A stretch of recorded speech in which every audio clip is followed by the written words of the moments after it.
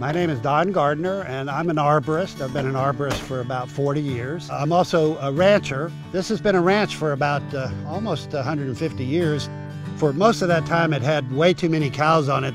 This land was incredibly overgrazed and eroded, and very little soil left when we took over management of the ranch.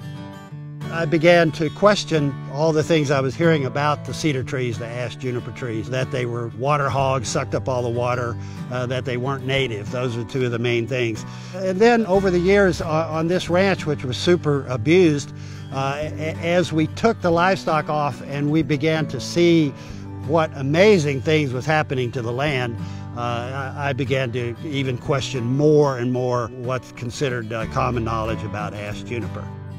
Let me show you this. Right over here under this Ashe Juniper tree, you can see this needle cast that's been happening. And you've got this lighter needles that just fell recently, but these darker needles have been here for years. And so I'm digging down here. You can see this caliche, and there's just bare rock here. Well, over here, it's actually building soil. This is a little bit of duff. It's probably only about an inch thick, but that will allow live oaks and Spanish oaks and buckley eye oaks and redbuds and all kinds of other plants to start germinating. You cannot have nutrients in soil without organic matter. Nothing will germinate here. And so when you have bare limestone, you're not going to have anything come in. It's just going to be eroding and washing off. But once you start having some organic matter, and in these woods, the organic matter starts from the needle casts from the cedar trees, and then after a while, once the other trees come in, you got the organic matter from those leaves as well. The common myth is that junipers are water hogs, suck all the water out around other trees around them. Well, the truth is it's just the opposite. All junipers, and especially our Ashe juniper, is water thrifty. This is an area where the cedars, you can just see them, they're just all around here, have allowed these live oaks to come in. Once the live oaks come in, look, the live oaks are building soil with their leaves underneath as well. It's amazing the diversity that comes in. Here's a little bromeliad or coma right here.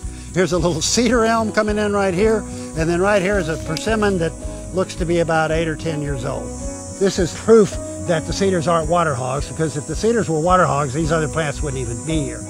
We understand that the more diversity we have in the plants, the healthier the land is, and really our job is to be stewards of the land and make the land way better through managing it than it was when we started. We haven't cut any cedar down. We want every cedar to come up that can come up, because we've learned that it's just making the forest come back faster and making the plants healthier.